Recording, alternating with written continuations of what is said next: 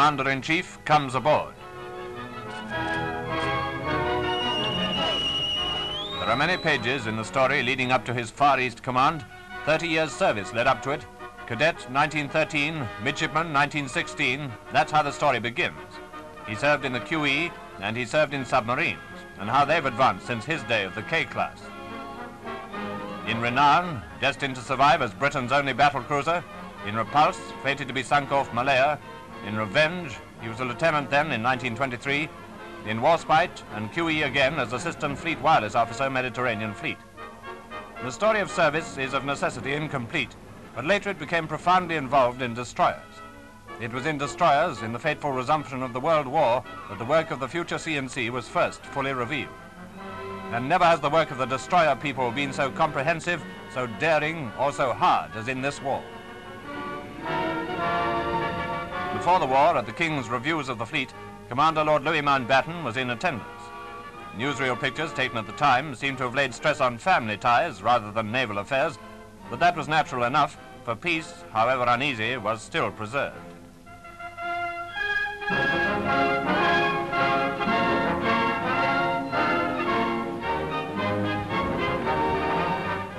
Lord Louis was very interested in films, especially in films for the Navy.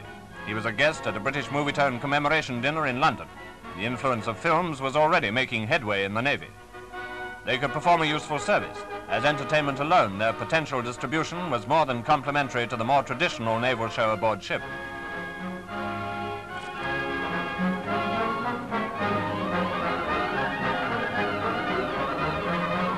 The film, in fact, has preserved these extracts from a typical ship's concert. Since last I see thee,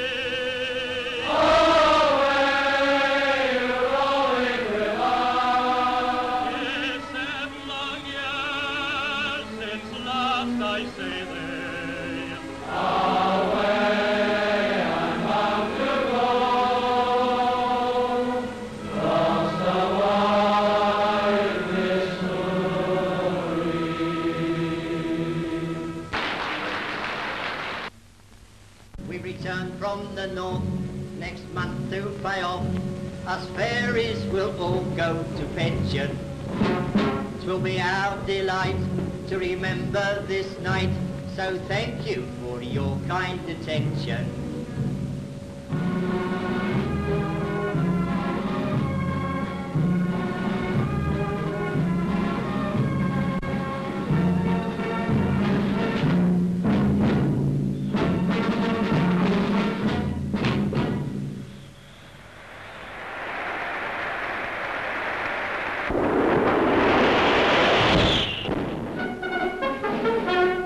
The impact of war found Captain Lord Louis in destroyers.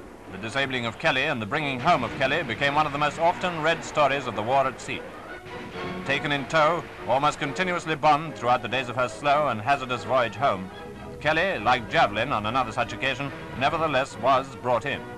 The story is already history, and as the Navy says, deeds count, not words.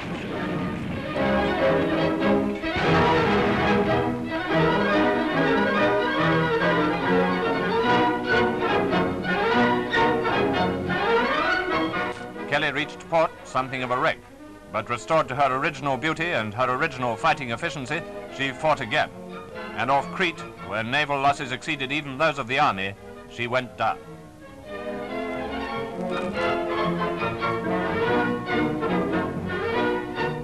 Interlude in the tempest of war, accompanied by his wife, the future CNC went to the palace to receive the D.S.O.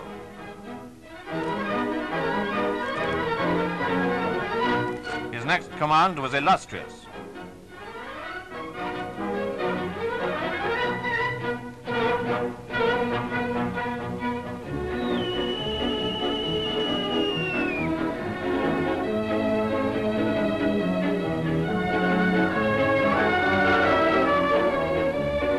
This great aircraft carrier, which had been bombed in the Mediterranean, had later gone to an American port for repairs, and now Lord Louis was to take command.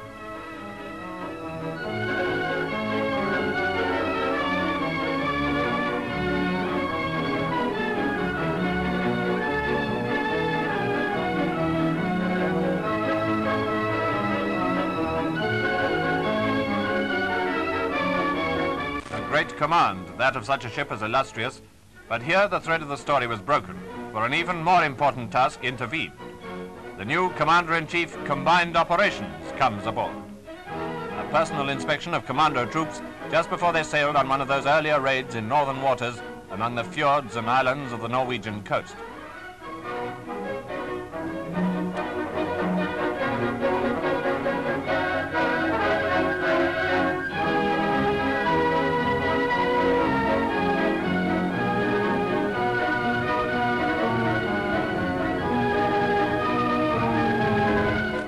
Combined Operations Chief, logically enough, held commissions in the other services as well as in the senior service.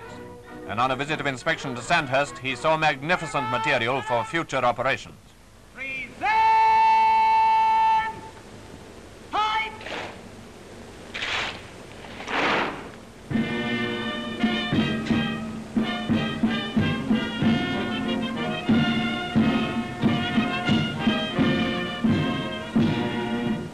Addressing the parade, he spoke almost like a general.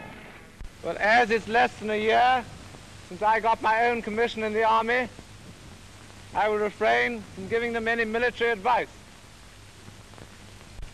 If I might say one word about combined operations, if any of you go out and buy a sixpenny atlas and look at a map of the world, you will find that after we have cleared the Axis forces out of Tunisia, there is nowhere else that any of us soldiers can go and fight unless we're taken there by a seaborne expedition, unless, in fact, we carry out a combined operation of the Army, the Navy, and the Air Force. No prospect whatever exists of military fighting in this war. And we cannot possibly win this war just by bombing or just by blockade. The war can only be won when the soldiers have got in, eventually among the enemy, and have taken physical possession.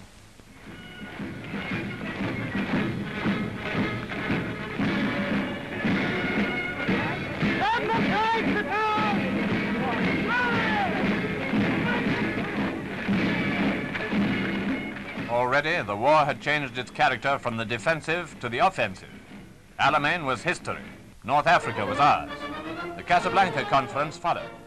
Lord Louis was one of those who planned at Casablanca the next moves in the elimination of Italy and the breaching of the fortress of Europe in the south.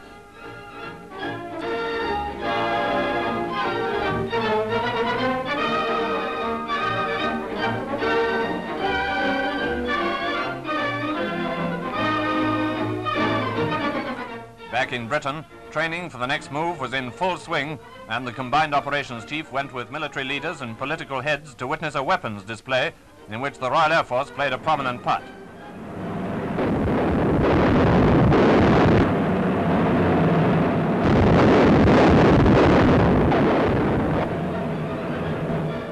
Once again, the story took a dramatic turn. Lord Louis took part in that supremely important Anglo-American conference at Quebec. Here, world strategy against the Axis in Europe and their partners in crime of the Far East was worked out. Emphasis was laid on the war against Japan. Lord Louis was chosen to assume the high responsibility of the Southeast Asia Command. It was a command that was complementary to General MacArthur's in the Southwest Pacific. A command, the aim of which was, of course, precisely the same as that of MacArthur, to smash the Jap. Lord Louis flew to Washington and immediately set forth this aim to the first microphone placed before him, at the same time underlining Anglo-American cooperation. I feel very honored to have been appointed to the Southeast Asia Command.